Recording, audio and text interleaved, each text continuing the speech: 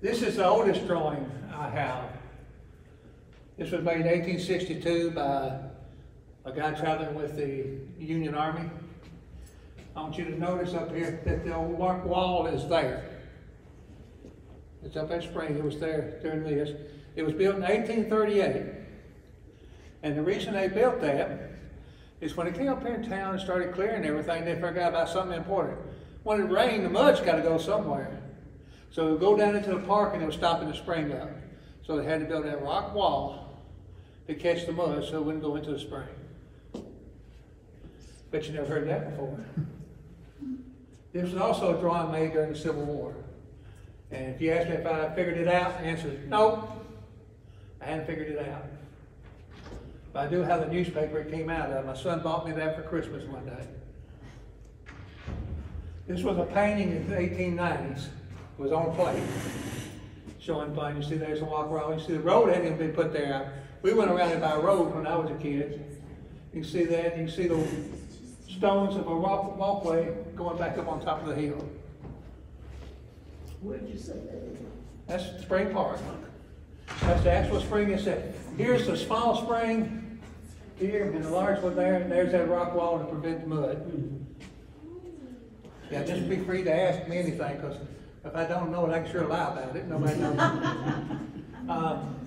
Hyman's Mill is down there on the spring behind, I don't know what you call it now, the fruit stand. There used to be a plant stand. I don't know who's there now. Back, Malone, yes. Malone. Back behind there, this was the meat mill. Tuscumbia had 3 mills at one time operating. This is a picture, I don't know what I have a picture of. This one was built in 1830. And it got torn down by 1930, 40, right in there, got torn down. Another good thing, this is the spring. As you can see the spring. There's the cotton gins on top. That one right there is an ice house, for the first ice house. We got here about 1882. There's the drawing of the water from the right, there's a steam engine right there. You see a little steam coming out. They go up there and they had a electric generator up there in the ice house. The guy that owned it fell in love with this woman and sort of helped him out a little bit. He ran a special wire to her house, and she was one of the first people to have electricity in Tuscumbia. I never heard how that turned out yet. I never found the end of that story. First bridge across the creek. As y'all go now to the rock, where the rock bridge is today, or what do you want to call it? Culvert, I think, covered culvert, is the official name. The rock bridge is right here. This one, if you look down off the west side of the rock bridge today, you'll see these stands still there. The old Indian mound is right there in the top. The old Indian mound. It was bulldozed about 1930. Now where is that, John? All right, so going down into the park, Water Street, the rock bridge is right here. Okay, I see. That's the easiest way I think to identify it. I may have seen that picture before. Aha. The polio plunge. Swimming pool. Now that thing was cold. And they changed the water out on Mondays. So nobody swam in on Mondays and Tuesdays. Because they got it out of the spring. And you want to know why spring's called cold water or old possum get in the pool at that time. And wasn't it green? Do what? Wasn't the water green? Green? Green in it? I don't remember the green, I just remember the cold. Okay, I've heard people say that you couldn't see through it. It was so green. It was dark. I don't remember, like I said, when I was a kid, I know they only taught me jumping off up there one time. There's your stand to jump off high dive. There's the original park building right here, which I have no picture of it. You can barely see that bridge right there. See the bridge right there? There's the bridge that I just showed you. John, where the green trees are there? Yeah, all that's trees, yeah. And like I said, there was a fence around it. You entered, and there was sort of like a concession stand, something right there, what you want to call it, right here. And then there was another place over here to change clothes. Is that the same pool that was there always, or did they? That's the same pool. All they did was fill it in and put a parking lot over it. So apparently it's still down there. I don't know whether they punched a hole in it or not. I remember swimming in it. This is the original park building. And y'all ever seen this picture before? In your book, It might be in the book, I may have. That is where the rock structure is today, I guess what you want to call it. It's located there. Harvey Robbins wanted to build that back and couldn't find a way of doing it down the park. John, what years was that there? 1928. I thought it was on there. What was it used for? What was it used for? It was a park. Everything that was down the park at that time was part of the fairgrounds. Oh, So your displays went in there, especially off the floral. You sold your wares there, sort of the independent. Go in and sell your wares, build it. That porch went all the way around it.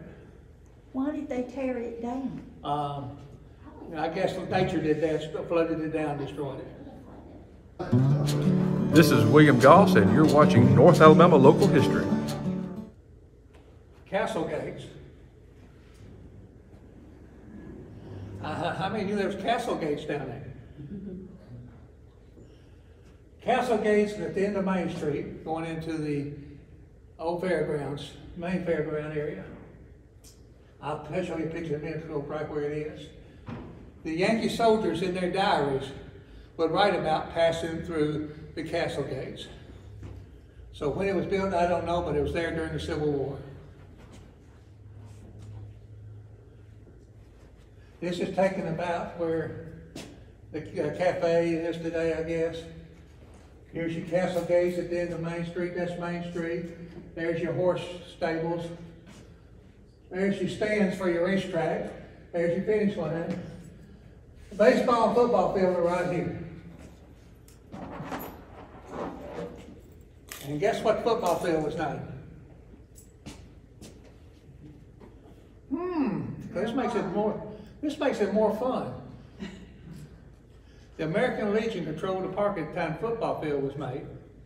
So it was called Legion Field. Bear Bryant coached his first ball game in Legion Field. Strange how things work. How many knew that Coach Bear Bryant coached his first ball game in Deshler? Just the back row, back in the back row back there. Hey, John, I changed the subject. What is that big building in the background there? If that's supposed to be the south side of Main Street or something? What, this one right here? Yeah. That was grandstands. What? Grandstands. Oh, okay. I'll show you, I got a picture, I'll show you that. Thank There you are. you. Yeah. There's your grandstands. There's your finish line. There's the horses coming to it. And if you had boxing matches or any other thing, they used this here and put the boxing stuff here. All the big events were held here. We need another one like that. Do what? I say we need another one like that. But I probably couldn't get away with all the gambling that used to be in this town. All right, here it is looking down Main Street.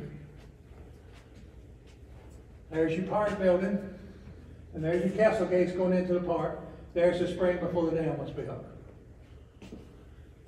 And it's solid rock bottom, by the way. You can go right through that spring. We put heavy equipment in and didn't have a bit of trouble. Oh, really?